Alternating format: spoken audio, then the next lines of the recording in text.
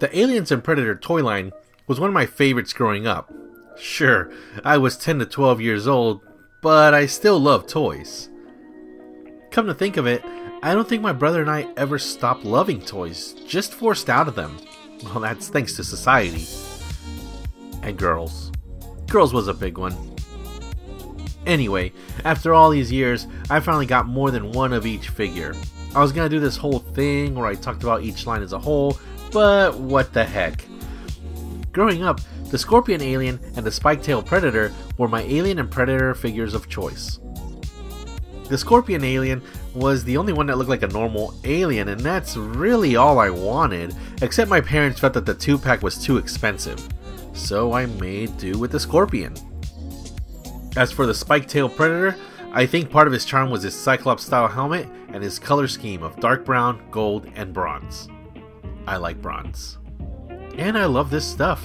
And I also want to talk about them individually. There's some interesting stuff here, even though some of the figures are recolored. Now, here's an introduction to Kenner's Alien and Predator toy lines.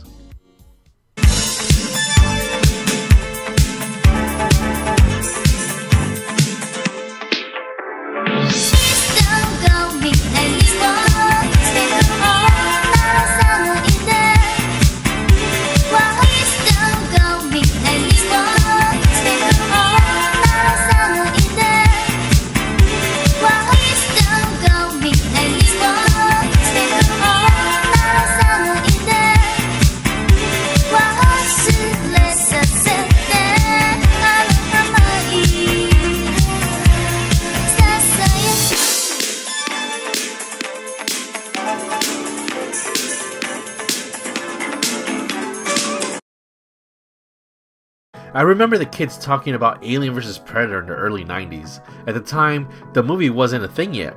That movie wouldn't come out for another 10 years. In 1990, Konami released Aliens on arcade. This was a beat-em-up style game, but you were actually shooting these aliens. You got to play as Ripley or Corporal Hicks. All the aliens were basically warrior aliens, and the bosses were different types of aliens that we've never seen before, not even in the toy line. A year later, Dark Horse released the comic book, Alien vs. Predator.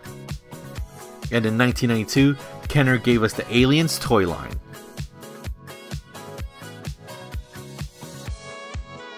Two years later, Kenner would finally release the Predator toys. That same year, Konami released the Aliens vs. Predator beat-em-up arcade game, which is one of my favorites of all time, and kinda hard to find. Alien vs. Predator by Konami is a 2-player beat-em-up where you play as one of 2 predators and or one of 2 humans. The 2 predators are the Hunter and Warrior Predators. They both look exactly like the Kenner Renegade Predator, which came out in a solo pack or in a 2-pack with a warrior alien. The 2 human characters don't resemble anyone in the Aliens or Predator toy lines. When the Aliens toy line came out, it was aliens and humans. Some of these figures came with a comic book and some would come with a facehugger. When the Predator toy line came out, it was exactly what we expected. Predators with weapons. The Aliens gave us 4 vehicles, a carrying case, and a playset. The Predators only gave us 1 vehicle. All these figures would come with some sort of gimmick. Pull the figure's waist and let go a la Masters of the Universe, and he throws deadly discs. Push a button on the alien and watch him explode. Squeeze the alien's head and watch him spit acid. And then some of the gimmicks were just the color schemes that they chose. The cards for these figures feature some pretty cool artwork. The front of these carded figures would feature a large head of a standard xenomorph for the alien toys. Now that would be both aliens and humans. The human xenomorph got green drool, while the aliens got red drool. The Predators got a Renegade Predator since he's the most generic of the Predators. Alongside with these heads, there was also some great original artwork of the toy that you were getting. The bubble for the aliens was in the shape of an egg, while the humans and predators got a standard squared bubble. The card backs on these figures went from excellent to good to just plain being lazy. The original Aliens card back gave us an amazing environmental photo of all the figures that were out at the time. It's a diorama that has excellent dramatic lighting and smoke. You can see these figures clear as day, and I don't know about you, but even with 2 Ripleys in the photo, it makes me really want these badly. This photo should be a blueprint on how to take photos of toys and how to make card backs.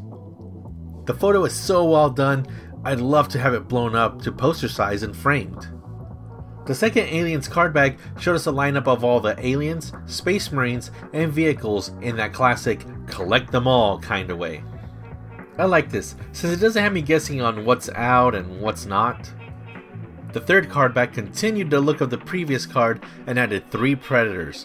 The Cracked Tusk Predator, Scavenge Predator, and the Aliens vs Predator 2-pack, which included the regular No Frills Warrior Alien and the Renegade Predator.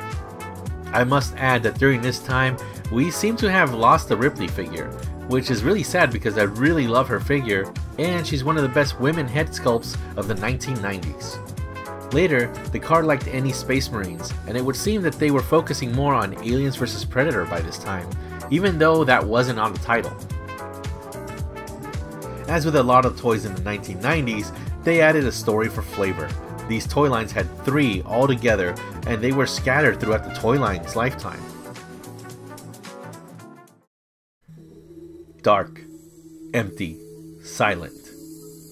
This is deep space, and vicious aliens are attacking. One force has the guns and the guts to face these ugly monsters. Send in the heavy metal. Send in the Space Marines.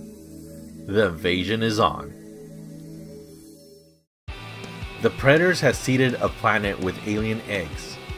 The hatchlings infest all living creatures on the planet to spawn new breeds of gruesome aliens.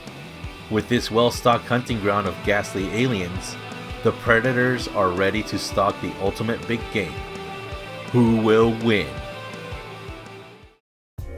The stage is set for the ultimate battle between the universe's 2 most ferocious enemies. It's the gruesome and evil aliens against the big game hunting predator. Who will win, the beast or the hunter? Can the predator stop the evil aliens before the galaxy is destroyed? I love the one where they talked about the predator seeding a planet to create big game hunting for themselves. I wonder if they would call it Rancho Predatoros or something like that. But seriously, that story is pretty frightening, especially for a toy line. 1996 was the last year for Kenner's Aliens and Predator toy lines.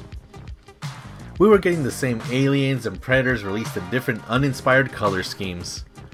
The alien figures would lose their mini comics and face huggers. And predators, well, we wouldn't get any cool variants like glow in the dark or clear. Although we did get something I have always wondered as a kid. If there's a queen alien, where's the king alien?